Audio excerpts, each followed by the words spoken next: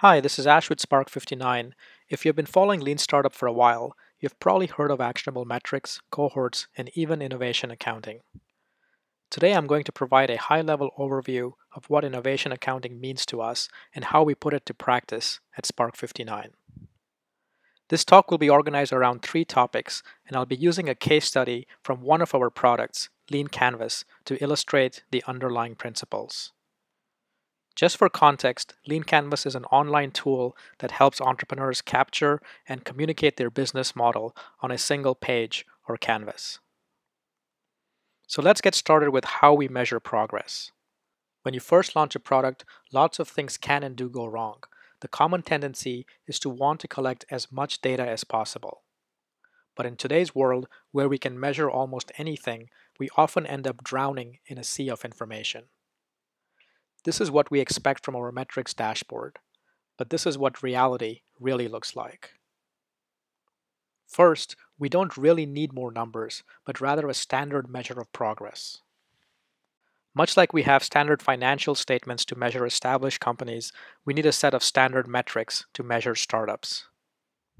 At Spark 59, we standardize our measure of progress around 5 macro metrics, first described by Dave McClure as pirate metrics. At its core, it captures the complete customer lifecycle, going from acquiring an unaware visitor all the way to creating passionate customers. While the goal is to get customers completely through the funnel, we focus our experiments around a single metric at a time. The initial focus is on delivering value, and there are two key metrics that particularly stand out. First, activation, and then retention. At the earliest stages, you don't need lots of users to test your value metrics because the learning tends to be more qualitative. Being able to count our early customers on our fingertips is actually a gift. Instead of using a fancy analytics tool, we visualize our customer lifecycle on a Trello board much like this. Once we demonstrate our basic value metrics, the focus then shifts towards growth.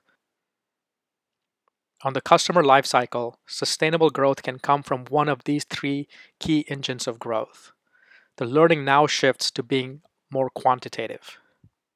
But as you add more customers, measuring progress actually becomes harder, not easier.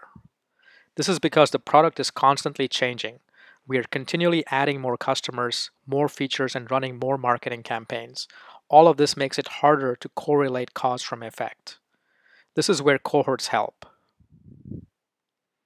The reason correlation gets harder is that the further down the funnel you go, the more interesting customer events like revenue get time shifted.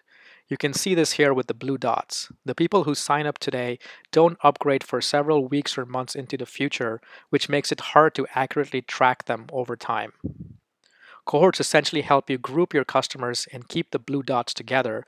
By being able to isolate the complete life cycle as a cohort, you can more rigorously measure if you're improving your product on a daily, weekly, and monthly basis.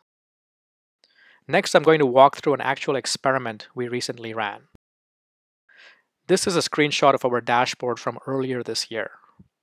Based on these numbers, we decided to focus on first improving our activation rate. In Lean Canvas, we define activation as a user completing at least 6 out of 9 of the boxes on the canvas. We started by mapping out our activation subfunnel, which, as you can see here, is a long multi-step process.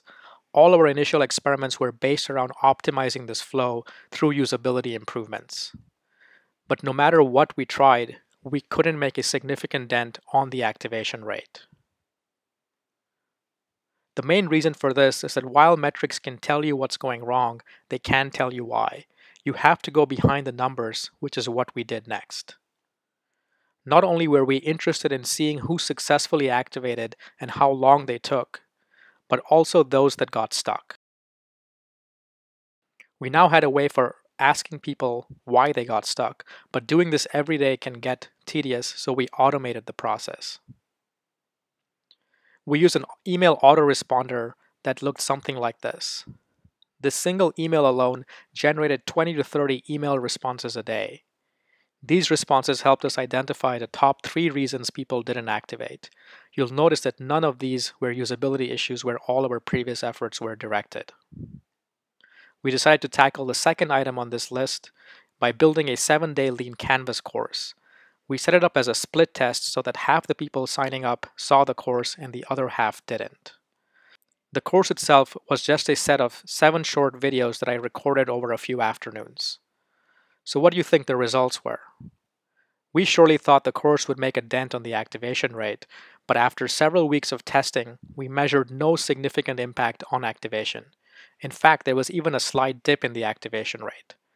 Based on this data, the right thing would have been to kill this initiative. Except, we left a way for people to leave comments below the course videos, and we got a lot of comments, and they were largely positive. This qualitative feedback is what kept us from killing this experiment and forced us to revisit our third principle. The customer lifecycle is a complex system. While we still focus our work around a single key metric, we now always monitor the entire customer lifecycle, even when running a split test. This is what our modified experiments dashboard now looks like. Fast forwarding to today, instead of killing the 7-day course, we ended up building a much longer sequence that now runs several weeks. Since starting this campaign, we've been able to verify significant increases in both retention and revenue. Let's switch gears now and talk about how we communicate our learning from experiments. While running experiments is a key activity for lean startups, running them effectively requires a lot of discipline. One of the things we do is establish a daily, weekly, and monthly reporting cadence. Our daily stand-ups are mainly for task-level discussions. We get together weekly to review running experiments. This is also where we review and propose new experiments. And finally, we also get together monthly to measure our cumulative progress and learning against our desired success metrics. This is where we adjust strategy if needed. The learning from these monthly meetings is also what we share with our external advisors. The final point I'd like to make is a big one.